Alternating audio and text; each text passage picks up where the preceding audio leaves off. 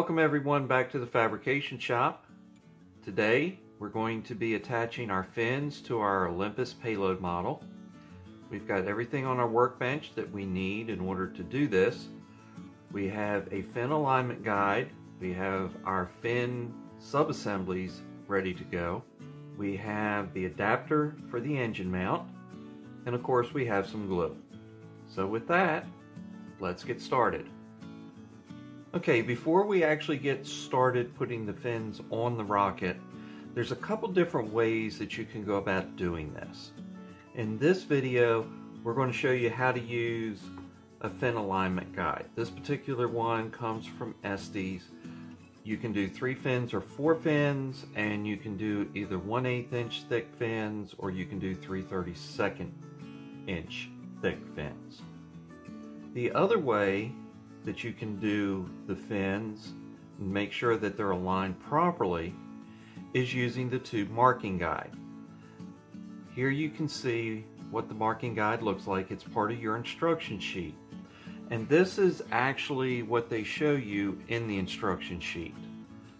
You would cut out the tube marking guide, wrap it around the body tube, use tape to hold the 2 ends together, mark where the fins are located at, and then simply draw a line down the length of the body tube. We like using the fin alignment guide because it allows us to do the construction quicker, and it's also more accurate. If you use the tube marking guide, you may find that it's sometimes a little just a shade too short or a shade too long, and the result is that your fins don't perfectly align. You don't have to worry about that with the tube alignment guide. There are a number of options that you can 3D print, so you don't have to go out and purchase a fin alignment guide. Let's move on. Okay, so here we are. We're going to take our body tube. The motor mount has been installed, and we're going to take this adapter and slide it inside the motor mount tube. And you notice it's a little bit tight, and that's the way you want it. This will then slide over top of the center part of the adapter guide. And now we'll push these little pieces up, and we want to make sure that our rocket is perfectly vertical. And once we have that lined up,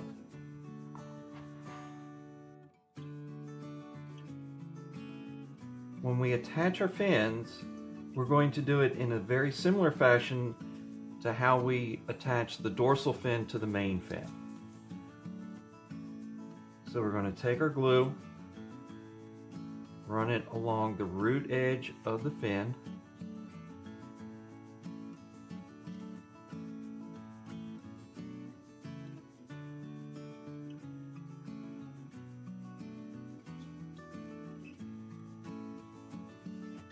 these fins, according to the instruction sheet, the bottom of the fin aligns to the bottom of the tube. So you simply bring it up, press it against the body tube. Now we'll pull it away. We'll give it a few seconds to tack up.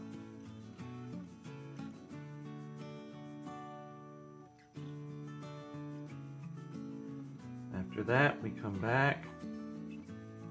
And again, you want to line this with the bottom of the body tube. Now we'll take our clip, and it's the curved side that goes towards the fin.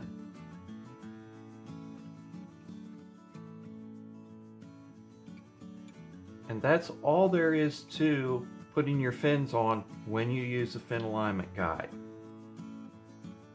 It's going to keep them evenly spaced. It's going to hold them in place until the glue dries. You don't have to worry about the fin flopping over while it's drying or anything like that. You do need to make sure, whether you're using a fin alignment guide or any other type of method, that your edge is flat so that when you put it up against the body tube of the rocket, there's no gaps. So with that, we'll go ahead and attach the rest of the fins.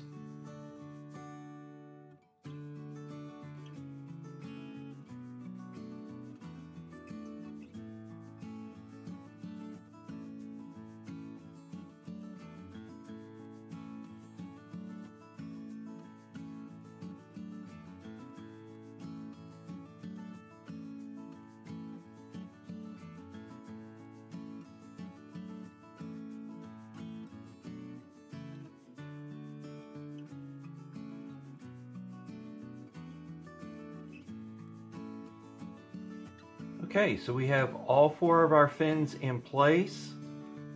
We'll let the glue dry, and then once that has dried, we'll come back and we'll remove the rocket from the fin alignment guide. Alright, we've given our fins time enough to dry, so now it's time to take it off the alignment guide. So we'll simply remove the clips.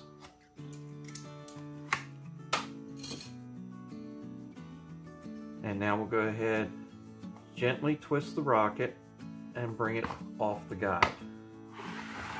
And we can take our adapter out. And now you can see we have all 4 fins securely attached to the rocket. They're evenly spaced and they're nice and straight. So the next thing we need to do is apply fillets. This is going to strengthen the fin, and it's also going to give us a nice clean edge where the fins meet the body tube. So to do that, we're simply going to take our glue and we'll run a bead down, and then we'll take our finger and simply come on down. Now, as you can see, this one's got a little bit of a gap up by the dorsal fin. Just put a little extra glue there.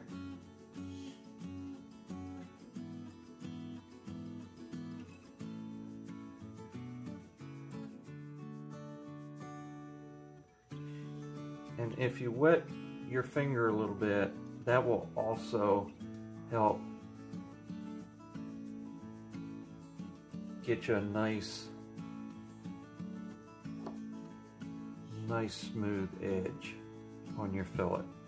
And once you have the one done, we'll go ahead and do the other side. This way, you can do 2 at once.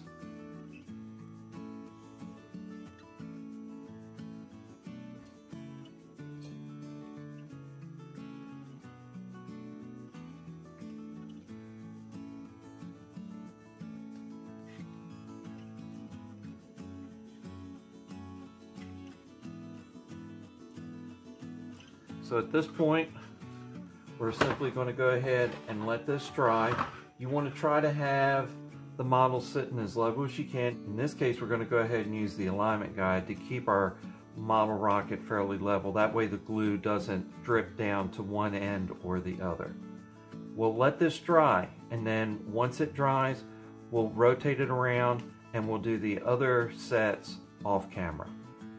Okay, so as you can see, we've got all our fillets in. Everything's looking really good at this point. Rocket is starting to come together, really starting to look like a model rocket now. So that completes this episode. When we come back in our next episode, we'll be looking at adding in the shock cord mount and the launch lug. So until next time, take care.